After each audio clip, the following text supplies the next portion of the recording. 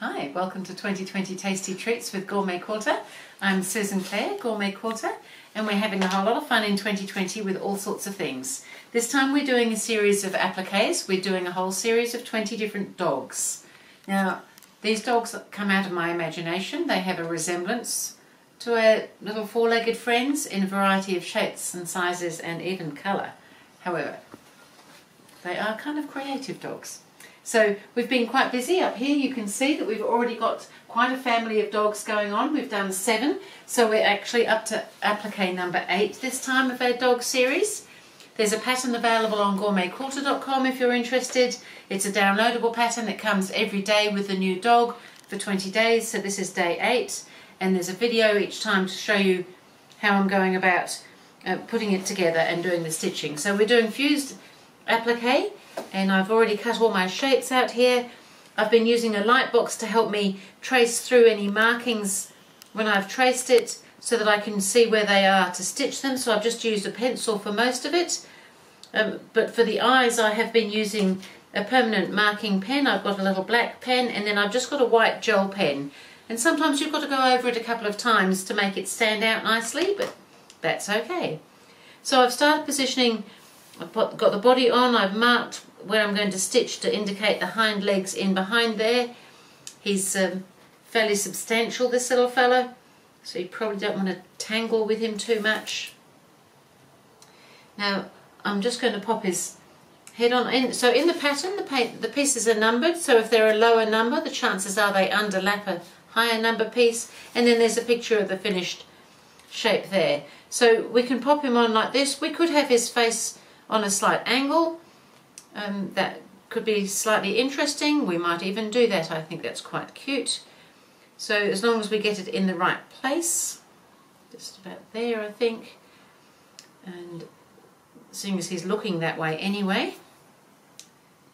And that's the beauty of applique. You can move them around. The dogs are quite cooperative at times, other times less so, I have to say. I don't own a dog. I don't know a huge amount about them, although I have owned dogs in the past. So I've traced his nose to do the applique because it was quite large. I've marked his little mouth, and he's got a couple of sort of wrinkles across his nose. So I've marked all that ready for stitching, and that can go on there like that. And I think he's got a little bit of character going on in him, this one.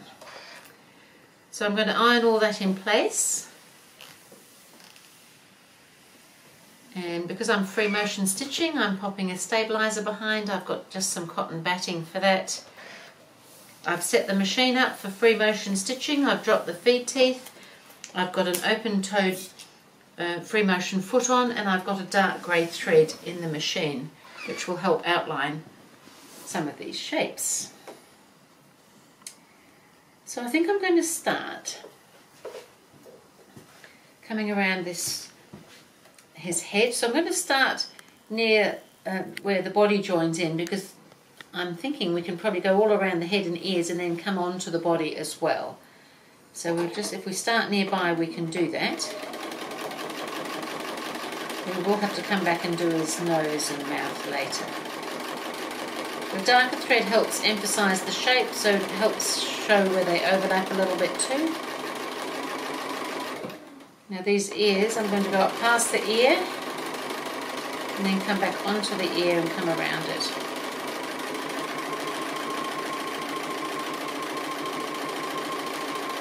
There's a little bit of a fold in his ear there, so just take that into account.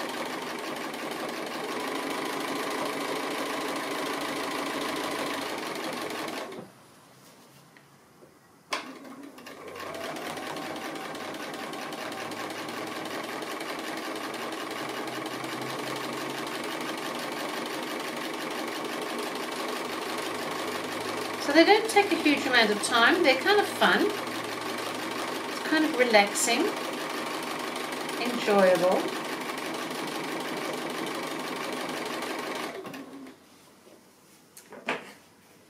And if I snip that thread, so I'll be able to just keep going onto the body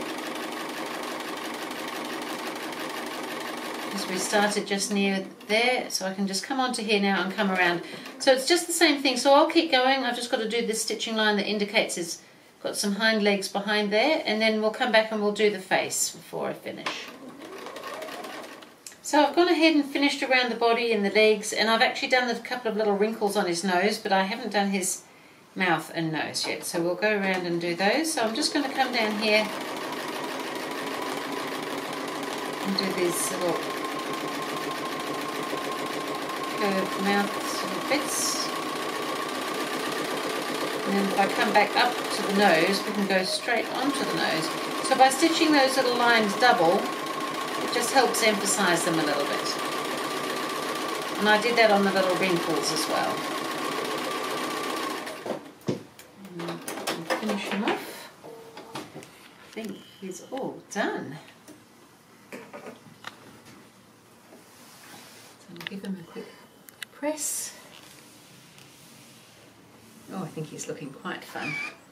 And we'll put him up here. He's the start of the new row of their dogs, so he can go over here.